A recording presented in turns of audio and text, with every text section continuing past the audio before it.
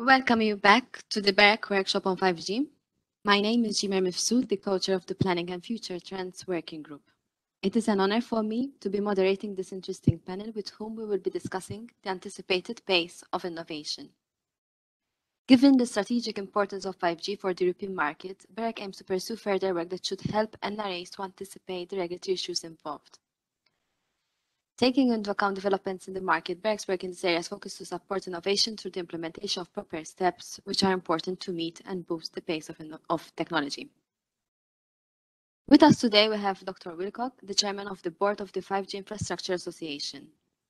The primary objective of the 5GIA is to promote and support European leadership for the development, deployment, and evolution of 5G, and ensuring a clear European voice on 5G around the world. Dr. Willcock has vast experience in the telecommunications industry, having worked directly or indirectly with many of the major players.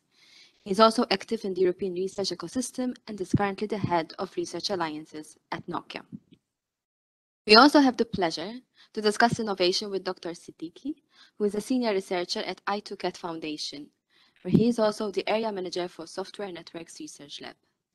His current research topics include network automation, SDN and NFV-based control, management and orchestration platforms for 5G, network slicing, and NFV SDN security. He is also project coordinator of 5G Zorro, which we will be discussing in more detail during this panel.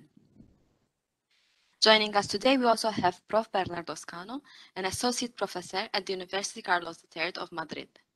He coordinates the NFV course of the Master and Specialist in NFV and SDN. His research interests focus on 5G and beyond technology. Currently, he is the Vice President of 5Tonic Research and Innovation Laboratory. Prof. Bernardos is currently the project coordinator of 5Growth project, which will be looked further into during this panel.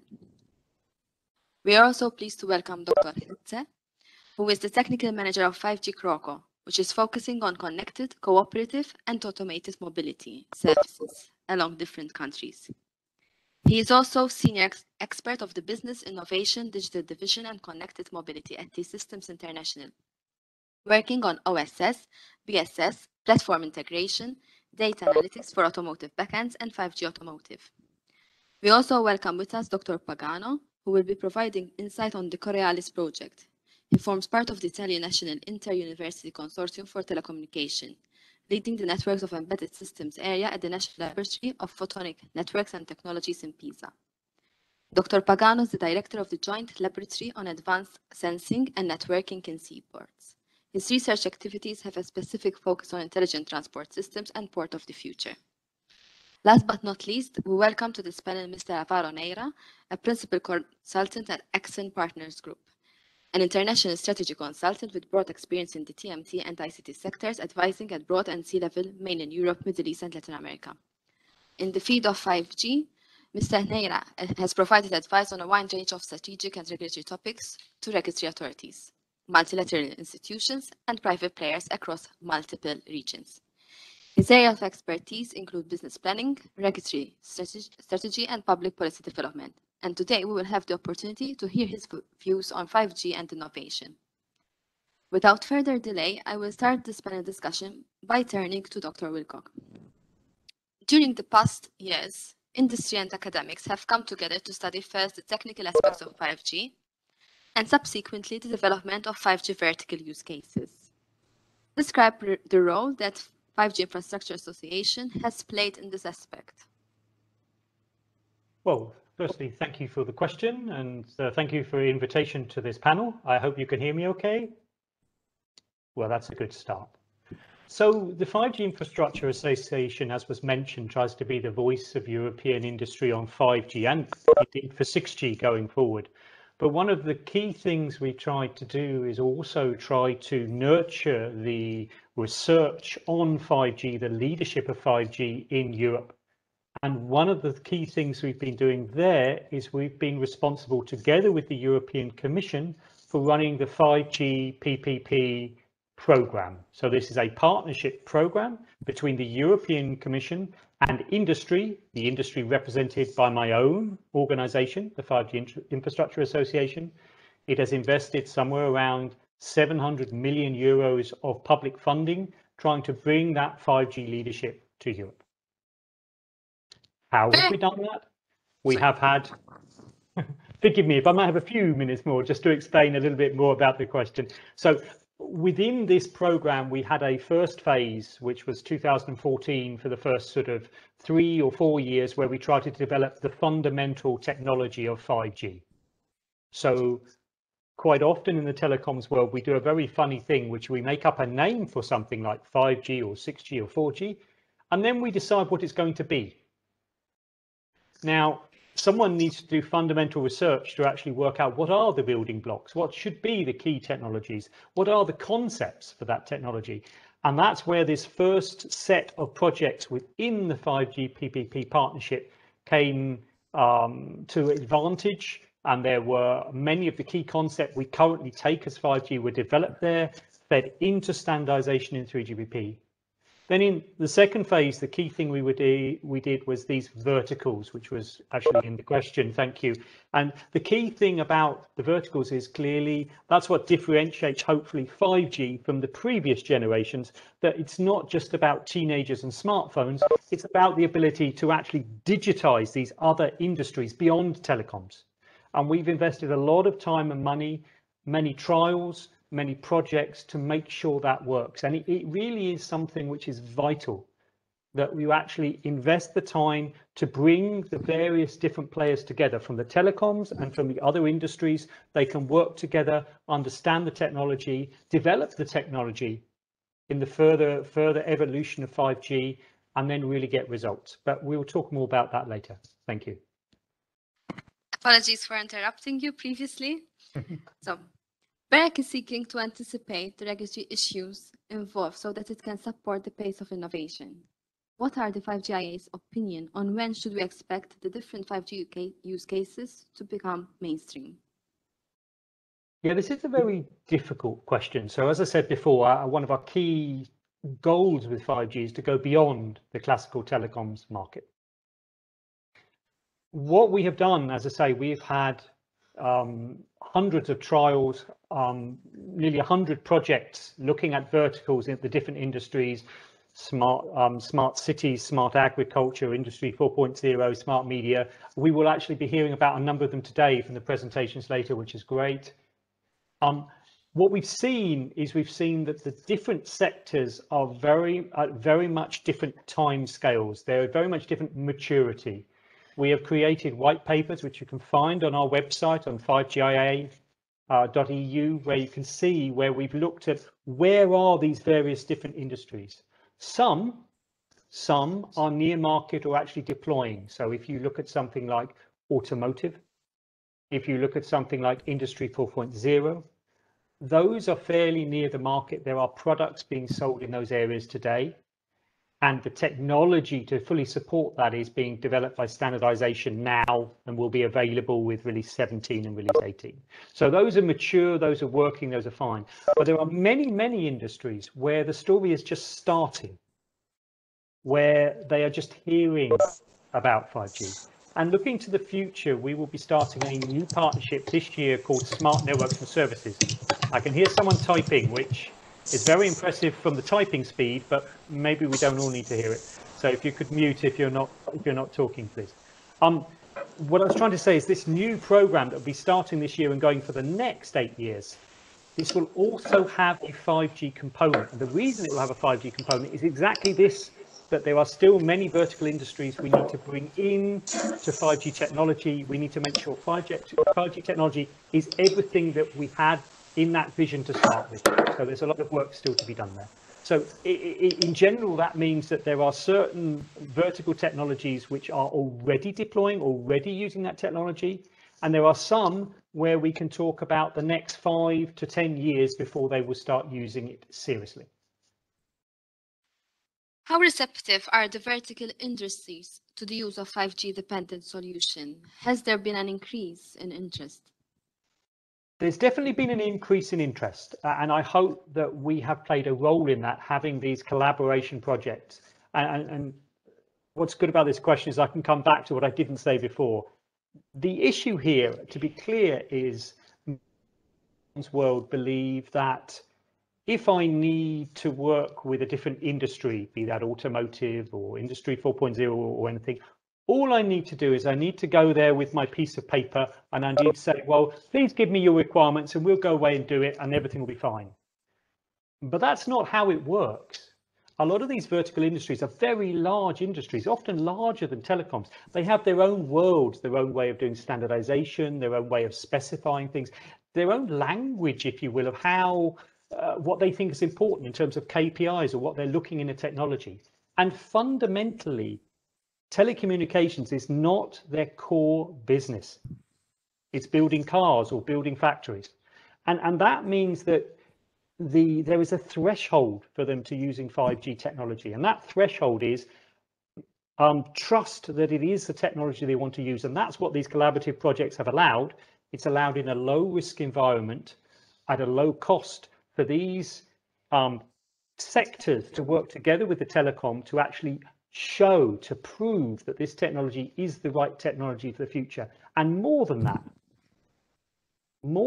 we've actually been able to now develop the 5G technology to meet their future requirements. So they are receptive. There is an increasing awareness of 5G technology. There is an increasing use of 5G technology, but there is still a long way to go.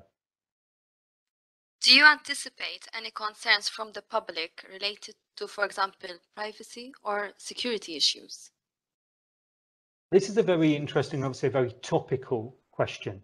In the broad sense, I don't think 5G is probably a key source of security or privacy concerns, shall we say. It's more typically, at least in terms of the public, it's more typically in terms of the services that go on top of that, the internet services, the Facebook, the things like that, where at the moment, you know, it's Wild West out there, as we've all seen, and it certainly doesn't match the aspirations or values of Europe. Indeed, this is one of the key things we wish to make sure is corrected in 6G technology, that in 6G technology, we bake in those values of personal data security and privacy into that technology, because I don't think anyone else in the world is going to do that. However, in the broader sense, if we don't think of public as in individual users, but we think of the actual broader use of 5G in these vertical domains, then of course security becomes a key aspect. And again, it's because of the use case.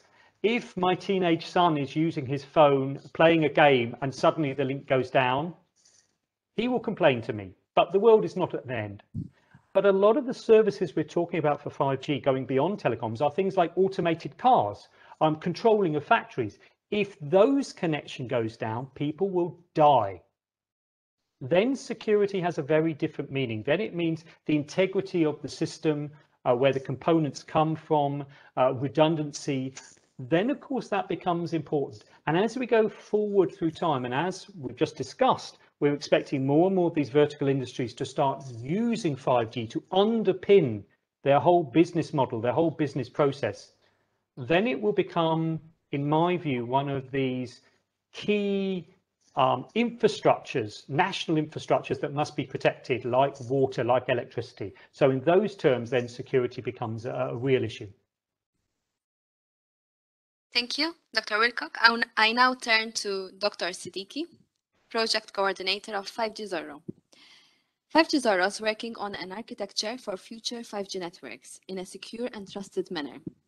It will also use distributed AI to implement cognitive network orchestration and management with minimal manual intervention, that is, zero-touch automation, and DLTs are adopted to implement flexible and efficient distributed security.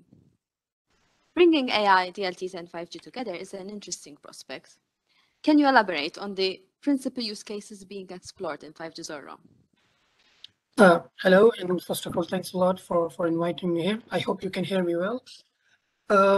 Yes, so this the project 5G Zorro that we are working a bunch of 13 partners together. Like Colin just mentioned, you know, like in the early phases of the 5G PPP program, everyone was mainly working on the main building blocks of 5G. But now this project specifically is like in the last phase, and we were looking in, like, you know, what are the missing pieces of the puzzle, which will help in the mass adoption of what we are suggesting. So we narrowed down our focus on one thing, which is the promise of ubiquitous computing and connectivity of 5G. Now, how to facilitate that, which means like, computing and connectivity everywhere. Now, one provider or domain can cover everywhere. So what are the missing things over there? And we, focused ourselves further down into automation and security, which you also, asked in the previous presenter as well. Because these, I think, are the main impediments, in moving towards or in realizing the dream of ubiquitous computing of 5G. And now, in order to move towards this automation, there are multiple concepts: zero-touch automation, ultra-automation, security or trust. So, and also like I said, in order to realize this connectivity or computing everywhere, we have to cross the domains. We have to go across domains, which means we fall in the problem of trust. Do we trust each other when we are leasing out resources or not? Hence, we went out and also included like these disruptive technologies under the hood with 5G. Hence, we came up with the integration of DLT, blockchains, and AI as they are part of the 5G system. So their integration at system level, not as an external, but of course we are using them as tool to ourselves. So, this is just to, put in context and narrow down what this project is aiming at. The use cases are very interesting. Two of them are mainly more system or platform oriented from 5G point of view, and one is more application or vertical point of view. So I'll start with the first one, which is mainly on how to, which is smart contracts for ubiquitous computing or connectivity. So again, here what we're doing is like smart contract, which are anchored in DLT. This is again to automate the process of if one domain is trying to lease out a resource from another domain, how can we automate this process? But before we even go there, there are two things we had to do. So the innovation in this use case is related to first of all, the resource discovery, the need, and how do I discover if the resource is available? Because I have my eyes in my domain, but not in the other. So we set up this, again, a DLT anchored 5G resource marketplace. And then also another innovation that we did is the smart discovery of it. So having some requirements, how can I, using AI and information from the monitoring, I can, make suggestions for a particular domain that they can do this.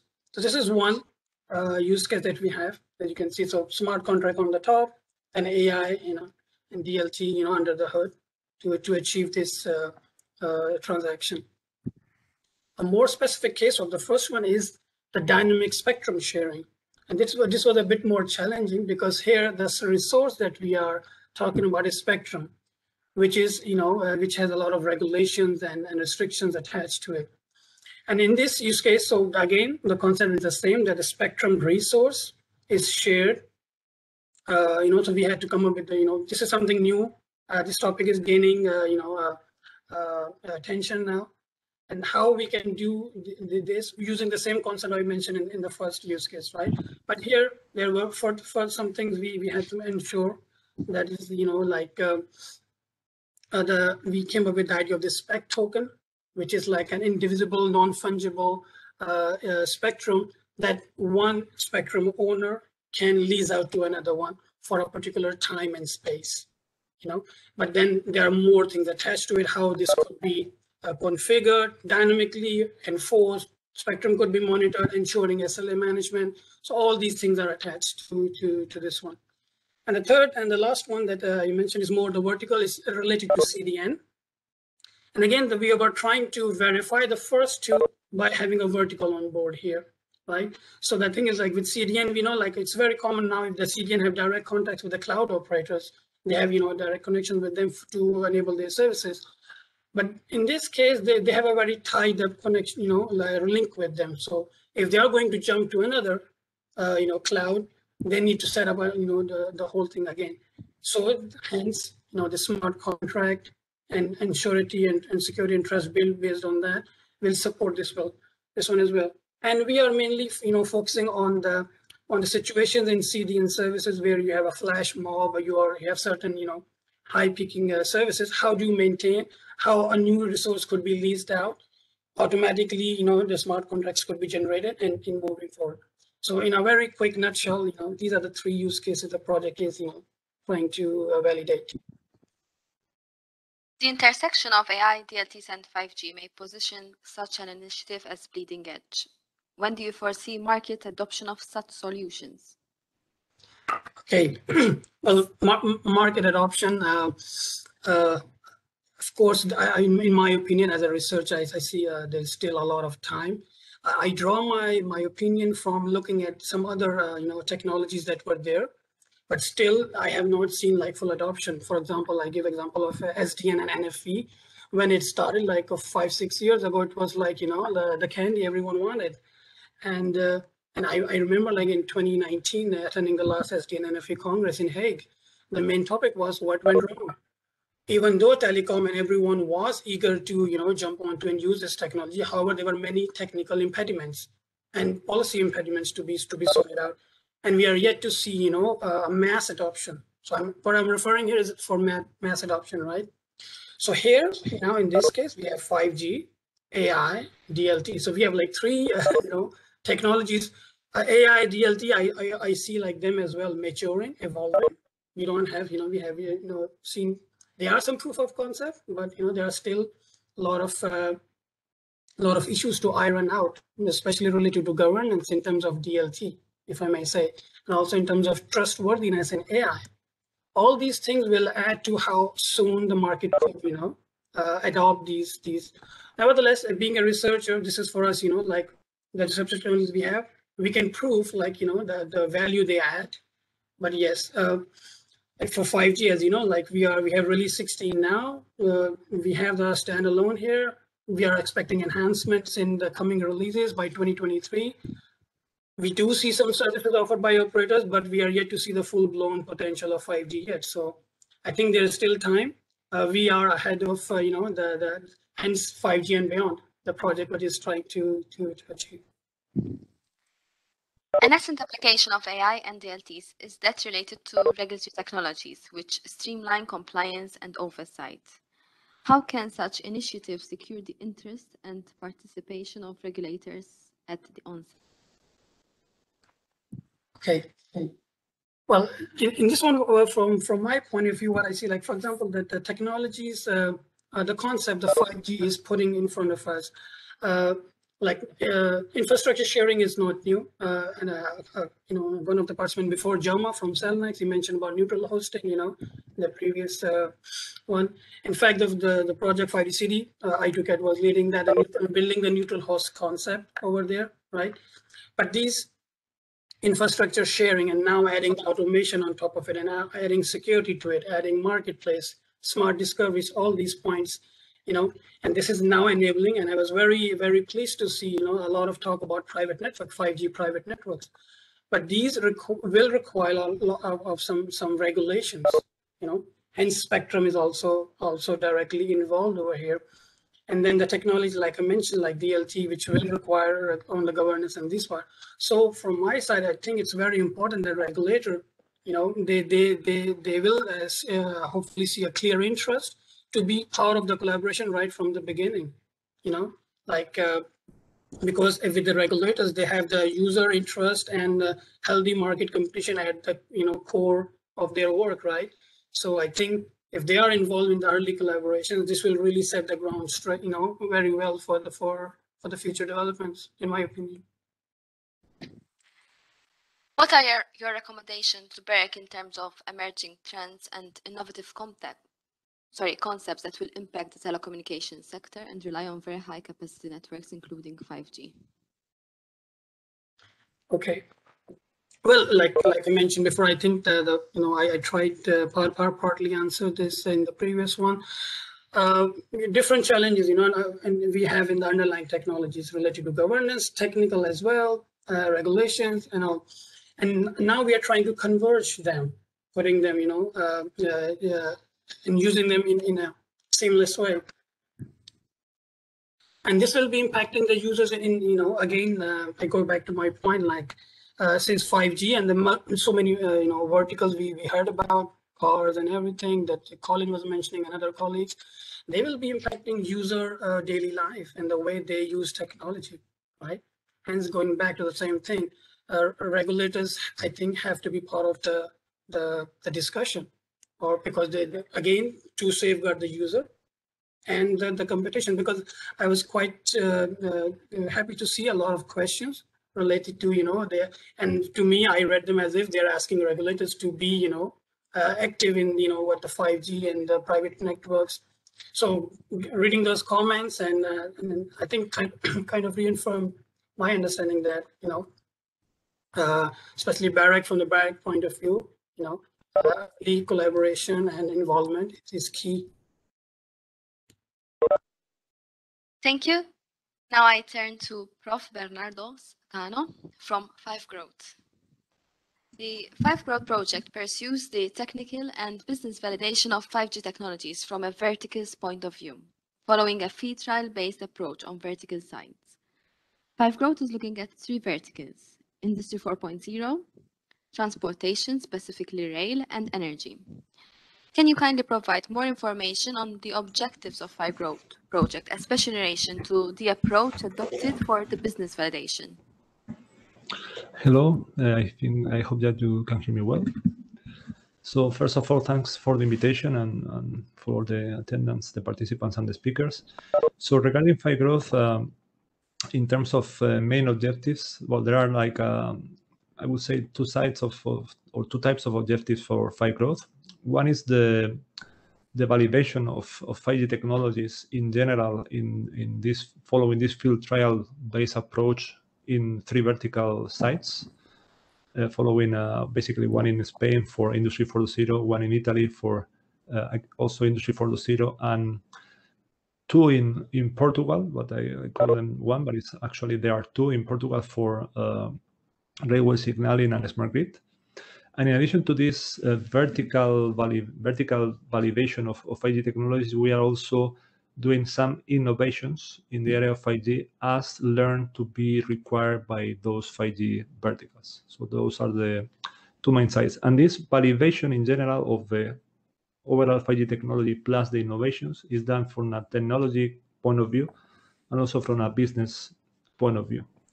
So regarding the business validation, which you also asked specifically about that, we have one dedicated work package and actually one task to do this thing.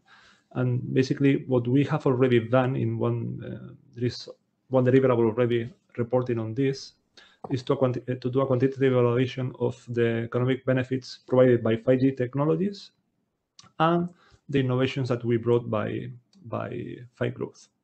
This is in D1.2. For those that want to go into more details, this deliverable is in our public website. And basically what we do there is to analyze the distribution of the different costs among the different stakeholders and what are the savings that we get through the use of 5G for each of the vertical sites. So the main methodology that we follow is basically we identify the different economic items per pilot. Then we estimate per pilot the operational savings, the capital savings, and the new revenues. Then we estimate the market share, and we calculate more or less the overall benefit per vertical.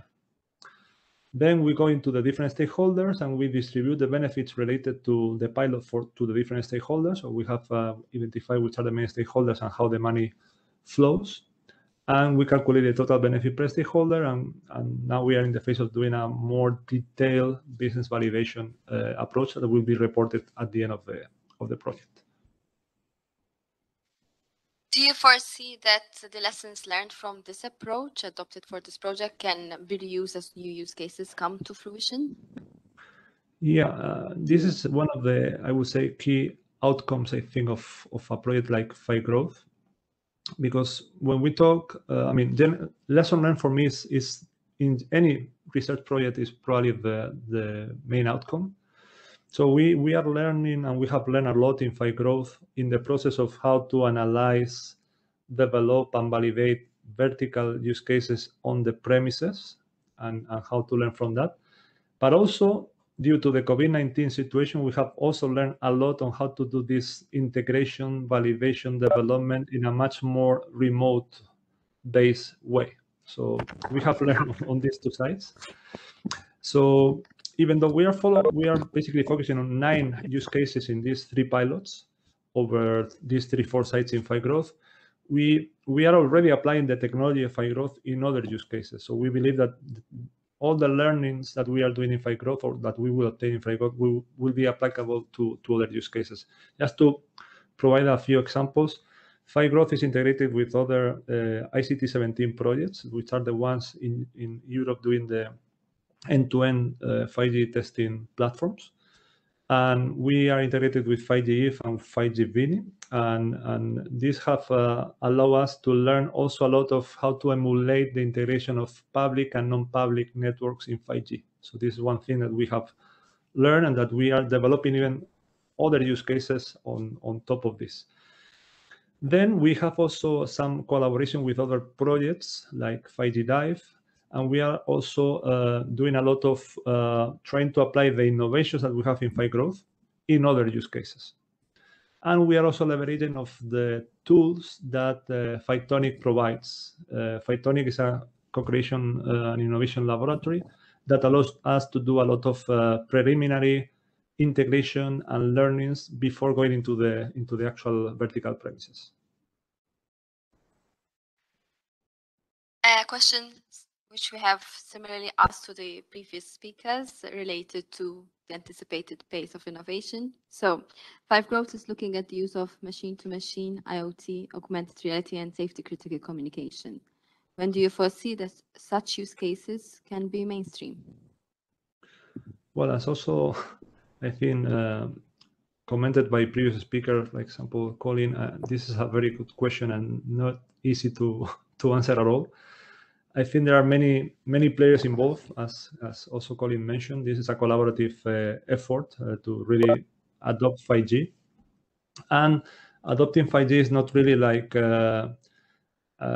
replacing a wire or a cable or replacing a cellular technology with another one. It's not taking 4G and putting 5G, because if we want to take benefit of all the advantages of 5G, this requires a transformation on the verticals and a learning curve also. So the verticals need to learn how to make the best out of the advantages that 5G provides, the typical ones that we always talk about: ultra low latency, high reliability, high bandwidth, massive machine type communications, and of course, high bandwidth. But there are there are new things in 5G. 5G is a new paradigm that is not only a transport, it's an active participant of in the process, in the application. So we need the verticals to learn. Also the stakeholders involved in providing the 5G technology, the vendors, the operators, the researchers. We also need to learn how to provide that 5G technology to the verticals in the way they want, in the way they need, because sometimes, and we have learned that in PhiGrowth, we see, okay, this 5G technology is going to solve this problem for this vertical. This for sure, this will blow their minds, but they have different things in mind. They have also different problems, different ways to approach a problem, and we need to learn into this process. In any case, I think that the next 2 years probably will be key in terms of looking into how to adopt 5G into new use case, by some of the verticals. And I think Industry 4.0 may be one of the families of verticals that probably will start adopting part of 5G, maybe not the full-fledged 5G that we may be looking at into the research project, but some type of 5G. So I think that's a very good example of use case that will show some deployment and some adoption in the near future. What are the key parameters in terms of quality of service that must be delivered by a 5G network in order to enable real-life implementation of these use cases? Well, again, if we take the Industry 4.0 family of use cases, what do we need there? For sure, we need high reliability. This is something that has also been mentioned before. Now we are not talking about as an end user suffering from a disconnection. No, it's real things, not real. I mean, critical things, yes, safety-related things. So we really need that. We also need the low latency if we are talking about industrial processes, or if we talk also about the vehicular, autonomous driving, these kind of things. The low latency is key. If we look into, just to put another example of use cases, those that involve augmented reality kind of things, that there are many. I mean, not only on the gaming, not only on the Industry 4.0, where we are looking at very many examples of gesture-based AR immersive ways of managing the manufacturing machinery.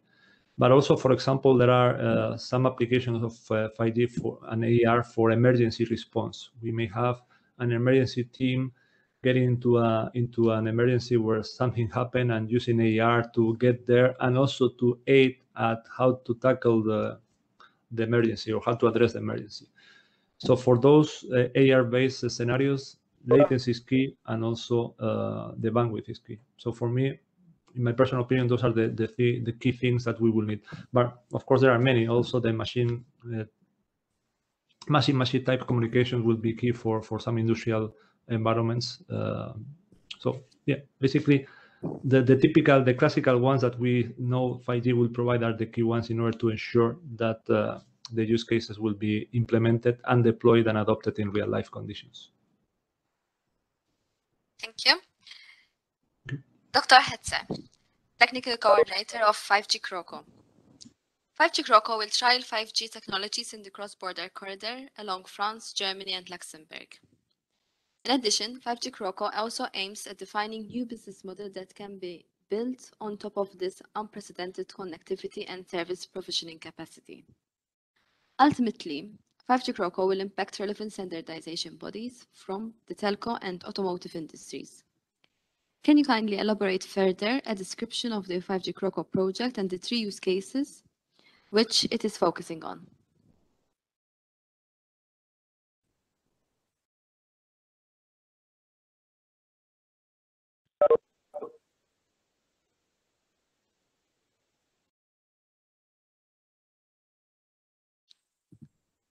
We can't hear you.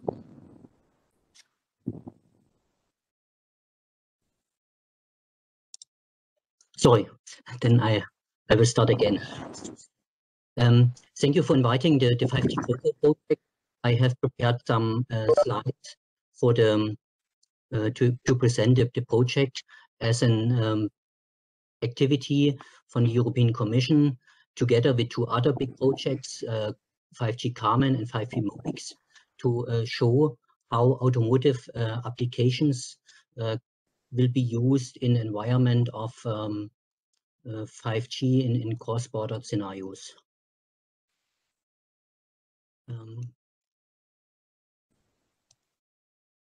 Sorry. We have 3 big use cases selected to show how these use cases may validated for cross-border cooperative, connected, and automotive mobility. And these use cases are teleoperated driving, high-definition map generation, and anticipated cooperative collision avoidance. All these use cases will be presented and piloted in a cross-border environment with support of mobile edge computing, predictive quality of service solutions, and then real end-to-end network slicing QoS security. The idea is to use 2 big corridors, one from Germany, Luxembourg, and the other one from France, Germany, to show how such applications will really work in a pilot environment on real streets with a network in these 2 or in these 3 countries.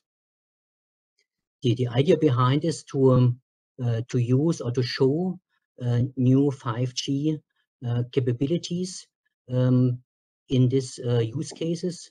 And here I have selected a few of them, but already mentioned that the real big building block for us is to ensure quality of service in this cross-border environment with the help of mobile edge computing, and of course, to ensure this with new radio capabilities, with MNO handover, and then real end-to-end quality of service.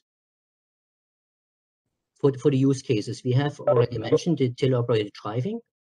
That means we have a control center where an operator with so-called direct or indirect driving mode may be able to react on conditions where the autonomous driving function in the car is not able to deal with. So that you can imagine that it's very important for cases where normally an operator has to drive to the car. So the teleoperator may help from a teleoperation station to do this. And especially for such applications, we also are working very tough on the idea to have a prediction on quality of service in a network to be sure that these functions really will work for the requested time. The second use case is high definition maps, generation and distribution, and to generate a so-called closed loop. It means one car here in this picture, car A, will see any whatever problems, changes on the road or whatever, and give this signal back to the back end, change the dynamic map, and this changed map information will then be distributed to next cars, in our case here, to the car B. And for our trials, we have, or we can already show how important such new functions like 5G or 5G mobile edge really will improve the network quality and the service for the use case. Our last use case is anticipated cooperative collision avoidance. And here we are on a way to combine different fleets over a standard interface and according host implementation on mobile edge to be able to inform cars with extreme low latency according problems on the road, and to prevent, of course, collisions on this road. And here you can also see again how important new functions on mobile edge will be to improve the quality of, in this case, the latency, to reduce the latency for our applications. Okay, thank you for this question. Do you think that such deployments, cross-border deployments, will rely on one network? Yeah, the idea, of course, is to we are able to provide very high quality in assurance for mobile operation, for mobile operator networks. That means we think that with mobile network slicing, we can target the so-called fail functionality, functional safety functions, and it means there are really good reasons to have these applications working in one network in one country, but of course to provide very high stability, especially in the cross-border environments. Our idea is to have more than one connection possible to more than one mobile edge sender to overcome a lack of connectivity. It means, especially in the cross-border environment, we have a so-called make before break idea to be sure that you have always in connection, and it means in this constellation, at least you need more than one network. Thank you. What has 5G Croco unraveled in terms of business models? Yeah, business models, of course, in these new functions are quite complex. I have here one example for teleoperation, and that means for the newer business models, you have new relation between new players, and you have also new usage, especially for such cases like autonomous driving or teleoperation. You have then teleoperation control center, you have mobile edge providers, and they may in future have total other business ideas behind. For instance, you can take your service as subscription to different cars, or you can get billed for different driving kilometers, or you can get billed for different areas.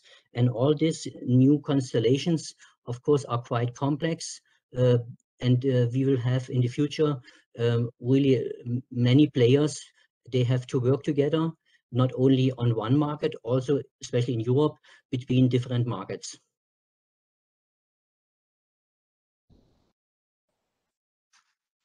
What are the elements which NRAs responsible of the electronic communications sector should consider in order to facilitate cross-border applications? Yeah. Here I have selected a few of our points we have detected during our work in the project. And you see there are different open questions for spectrum and regulation. And the main critical issue is synchronization. We need a clock synchronization, we need alignment of uplink downlink patterns, and we have, of course, the impact of private networks. And this, especially in the areas close to the borders where our project is focused on, is still with many open questions. And it means we need on this side, let's say, combined work to solve these issues. And we need also the help of the regulation for different other questions like neighbor relations functions, especially for 5G. And then also the spectrum allocation according seamless handover when you need to fulfill requirements according lawful interception. That means for these issues, some of the functions are not legal right now, and we have to change the law, or we have to change the constellation, how to work interactively between different operators in a cross-border environment. And on the other side, there are also some more research-oriented questions like cycling and positioning, especially in these areas of cross borders between different operators. Thank you. I now move to Dr. Pagano, Director of Joint Laboratory, CNIT, ADS-BTS Coriolis project. Good afternoon. ADS-BTS, along with CNIT, are leading a deep digital revolution, seeking to increase the efficiency and safety of the activities taking place within the port of Livorno. Can you kindly describe the work that is being carried out by Coriolis in this port, please? Yes. Let's define what is ADS-B, because it's an acronym. Very odd to be understood. It's the Port Network Authority of the North Tyrrhenian Sea. It is managing 3 ports in Tuscany. So we have teamed up as National Consortium of Telecommunications with the Port Authority in 2013, so 8 years ago. And from 2015, we started a joint laboratory, the one I lead. So in my laboratory, there are people coming from the Port Authority and researchers. So why did we team up? I don't know whether, are you familiar with the jargon, the port jargon, port communities. Those communities are including ocean carriers, terminal operators, shippers, freight forwarders, and then also the regulatory bodies like the Coast Guard or the customs. So they have something in common because the scope of their activities is the same, it's the port. So the target by the Port Authority is that of setting up a kind of standard in terms of how to decouple ICT services belonging to the infrastructure, so most notably 5G, to those belonging to the platform where the custodial of data is managed, from final user applications. So we have designed together with them target architecture, and we open this architecture to the digital single market. So that today we have many providers, and the authority is not anymore a body that purchases something. It is also a provider of innovation services, all what is around passenger mobility and the e-freight, for instance, including e-navigation in port waters, so including the maneuvering of the ship, not the deep sea sailing, but when the ship is approaching the port. So all these activities led by the joint laboratory have been also are exploiting the the innovation coming with 5G, and most notably Coriolis project. We have been part in that together with other 4 ports in the European panorama. With that, we have set up a new 5G non-public network. We have I heard many times private networks, non-public network.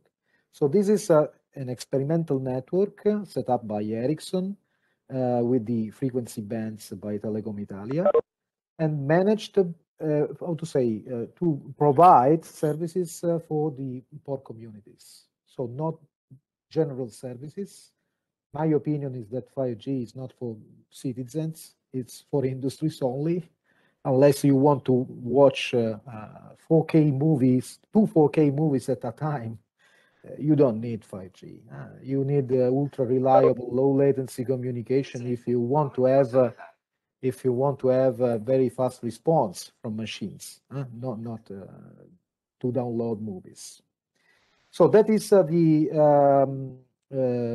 these are the news, and the prototype is that of a yard management system.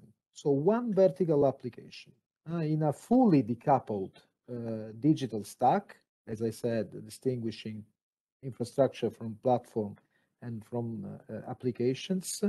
We have set up a vertical that is managing the activities in a yard. So, for instance, booking forklifts, avoiding accidents for workers that are moving around in a berth, and this has been, how to say, commissioned during the project. What are the key KPIs that must be delivered by a 5G network in order to enable digital twins? You know, there is a very interesting image of 5G. If you buy, I'm Italian, if you buy a pizza, you choose, how to say, a flavor. Instead of buying a single flavor, you have many slices. And so you book the slice you want.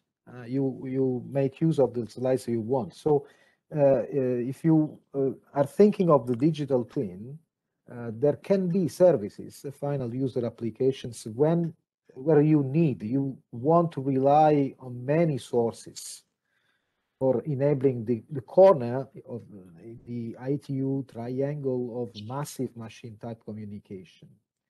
In other cases, if you want to let, how to say, the vessel autonomously maneuver in the port waters, you want to have a reliable and low latency connection. So the key performance indicators are many. It depends on the application.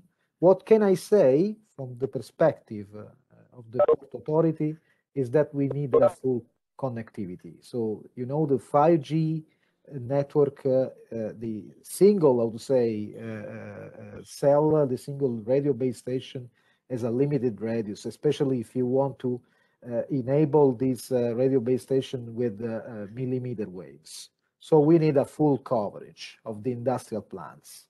And this is the step, I would say, that has been taken by the Port Authority to be committed in this kind of infrastructure investment.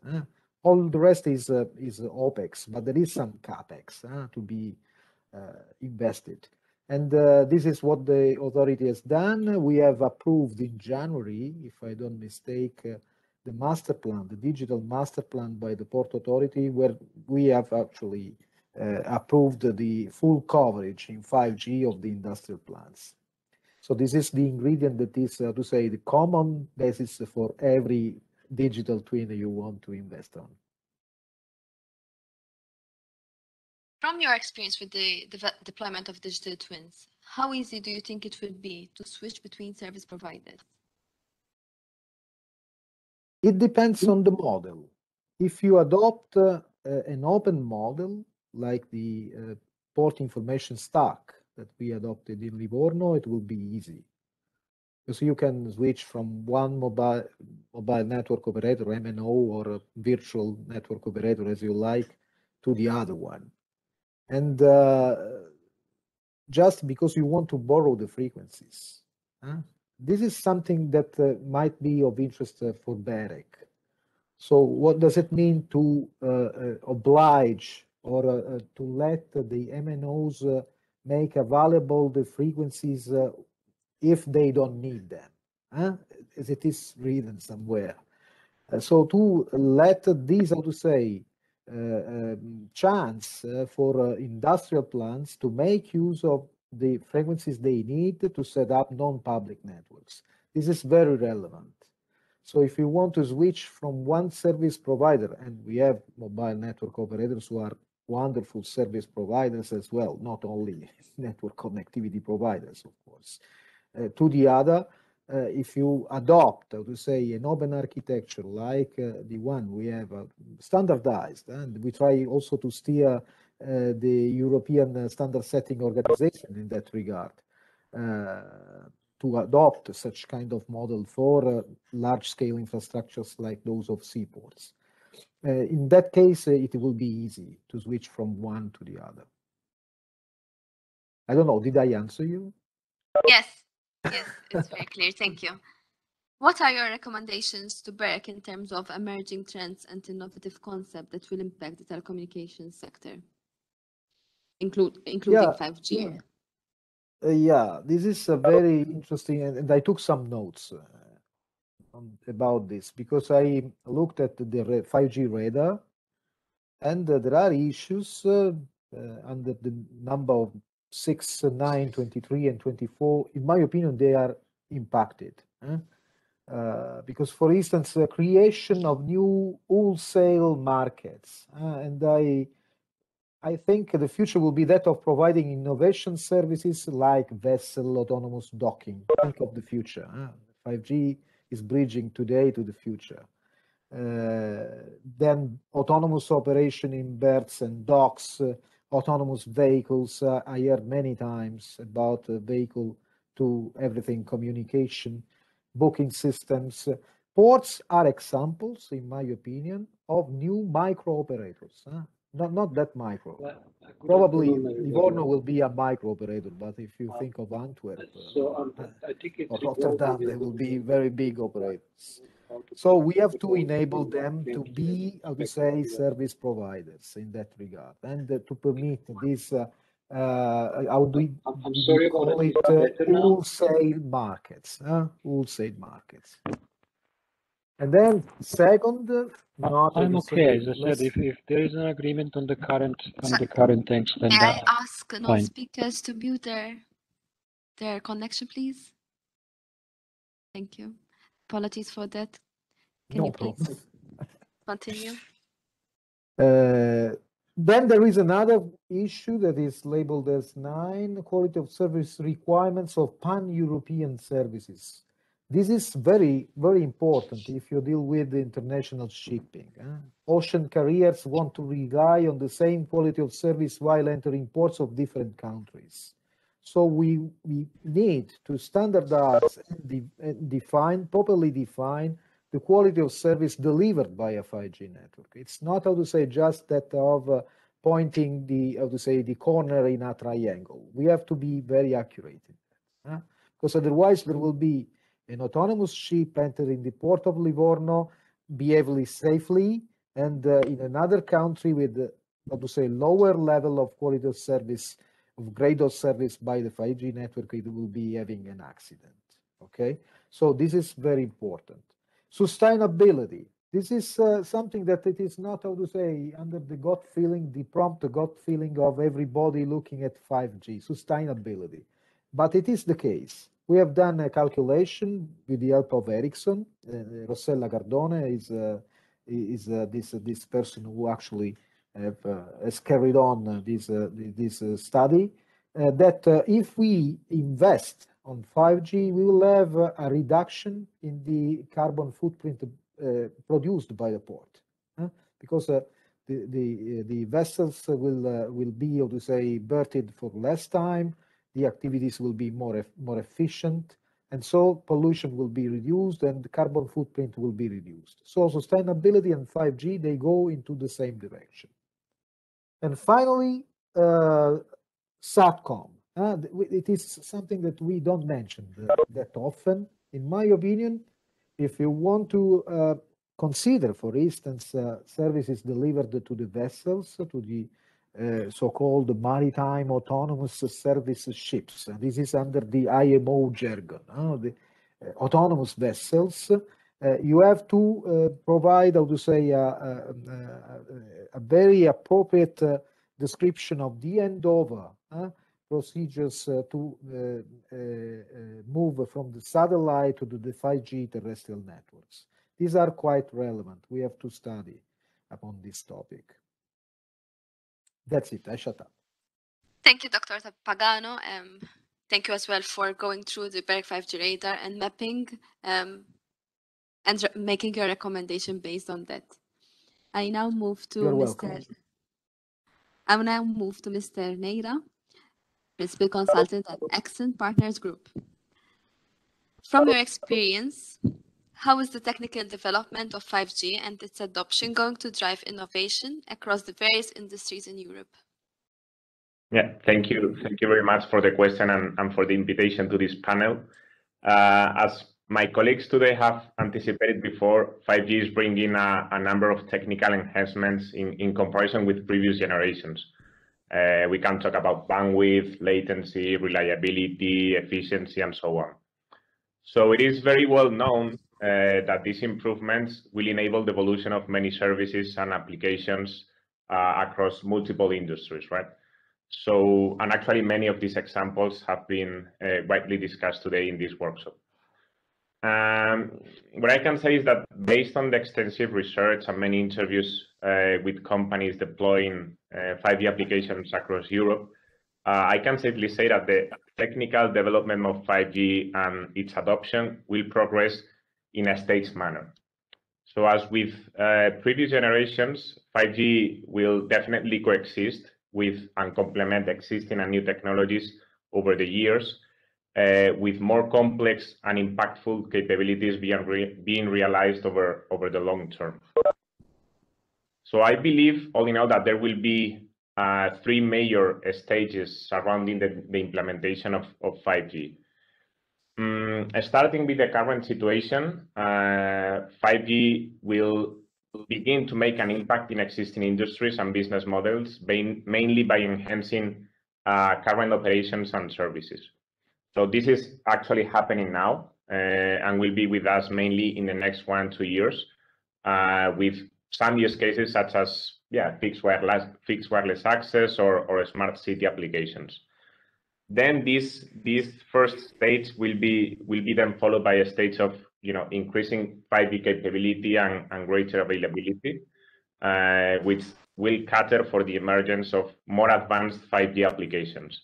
So this is, in my view, likely to take another 2-3 years, with some use cases, for instance, collaborative gaming or interactive live events. No?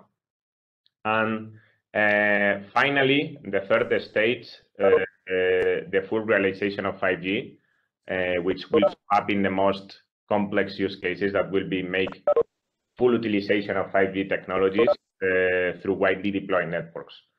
So it is, in my view, likely to happen in a 5-year time frame, with essentially much more complex and innovative cases like remote surgery or potentially highly autonomous vehicles.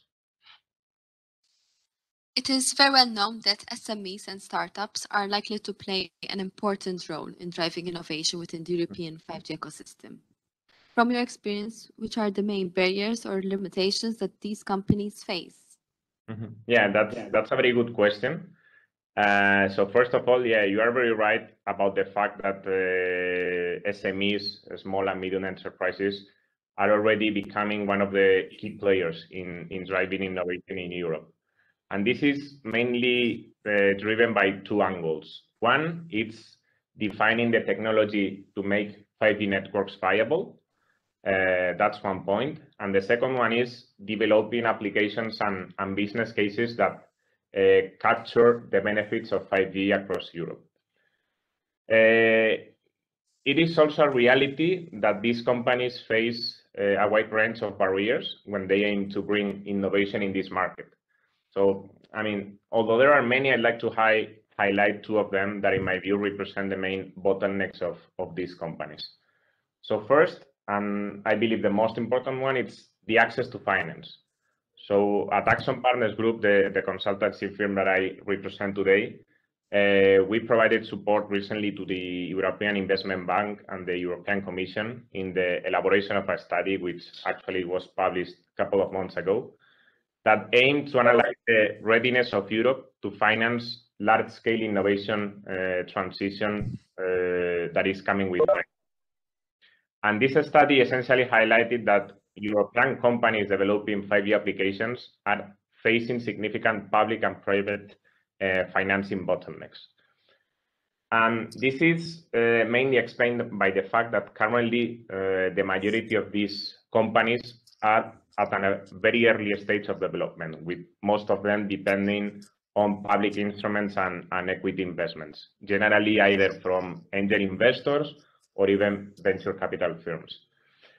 However, the perceived high-risk profile of these businesses is a key constraint that limits the mobilization of capital.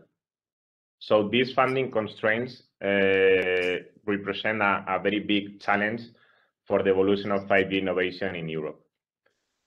And the second barrier that I'd like to highlight today, which is actually well connected to the first one, the access to finance, is the fragmentation of the demand and supply of 5G across Europe. So it is sad to say that the differences across EU member states in several topics, for instance, spectrum allocations, connectivity, readiness, and so on, result in a very fragmented 5G landscape with regards to international operations. So this creates actually many issues for companies that are trying to reach scale across Europe. So at the end of the day, actually this fragmentation is limiting much the commercial expansion of companies across the different territories, and indeed requires incremental costs to manage these cross-country differences. So as a consequence, this situation, this fragmented market, places the European Union companies at a disadvantage in comparison to other companies operating in other innovation hubs like United States or China. How can European institutions help address these barriers and flourish a 5G-based innovation ecosystem? Well, for the first barrier that I was mentioning before, the access to finance, I think it's clear that the mobilization of both public and private resources becomes a key lever to be used for an acceleration of 5G innovation in Europe. So actually, I believe there's a strong case for strategic and public investments to be made available into the 5G ecosystem, with a view at the end of the day to covering the identified gap, funding gap in Europe.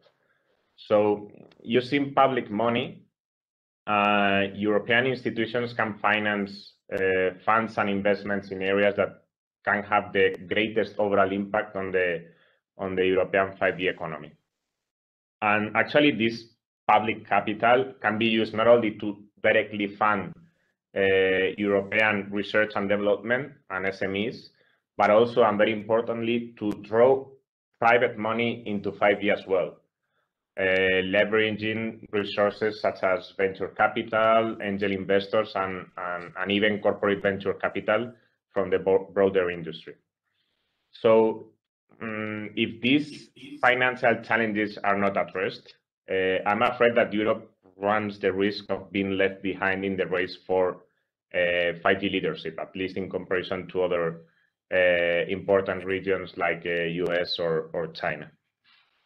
And for the second barrier, I think all people here would agree that it's essential to seek active support from European institutions to promote further homogeneity across Europe. In my view, the most important area is on the public policy and regulation side. It's true that Europe has taken significant steps towards creating a unified Europe from a digital perspective, the so-called digital single market. But I believe there is still room for strengthening existing regulations and policies. So in this context, I believe that areas such as rights of way or infrastructure sharing regulations are points where homogeneous policies can go a long way towards, fostering a 5G innovation ecosystem. And finally, since innovative use cases will make an impact across multiple industries at the same time, I believe it becomes crucial to ensure true cross-sectorial policy and regulations. And needless to say, these policies must be future-oriented and have to embrace all the relevant stakeholders within this ecosystem. I think you've already touched upon this, but in which areas do you believe that BEREC could make a bigger impact in the shorter and medium term? Yeah, I believe that, all in all, the rate at which 5G innovation will proliferate in Europe will ultimately depend on several factors. No? First is the availability of the technology supporting 5G capabilities. So this is currently underway, and new technical developments will be happening in a staged manner, as I mentioned earlier. Another factor is the capacity of companies to develop new use cases and demand for their adoption. No? Here, as I mentioned before, the financing ecosystem needs to be solved. And finally, the rollout of 5G networks that will allow the realization of new business models. No? So there's no way to bring innovation if there's no infrastructure behind. So in this point is where I believe BEREC should play an important role. So in my view, the focus of BEREC, at least in the short term, should be to ensure that the deployment of 5G networks across Europe happens rapidly and in an homogeneous manner. So in my view, the most important areas where efforts should be put at this time are, first of all, promote that spectrum allocations occur in a timely manner and with the homogeneity across Europe. Then facilitate the deployment of sites and small cells and the associated backhaul that these sites need. And finally, foster commercial infrastructure sharing agreements. So these three areas are, in my view, the most important or priority areas that the BEREC should look into, of course, in cooperation with all relevant stakeholders. Thank you, Mr. Neira. I'm looking at the chat and it doesn't seem like there are questions directed to our panelists. I'm not sure if anyone would like to make some final remarks.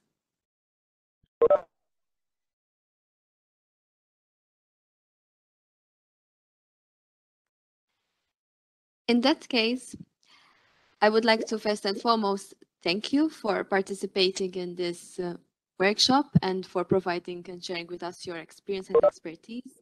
We can see that a lot of progress has been made, especially thanks to bringing together consortia representing different entities.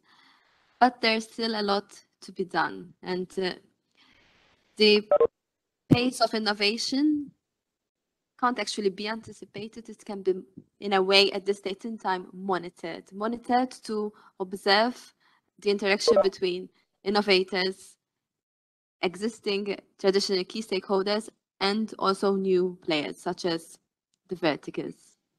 So thank you all for your time and for participating in this workshop. Thank you.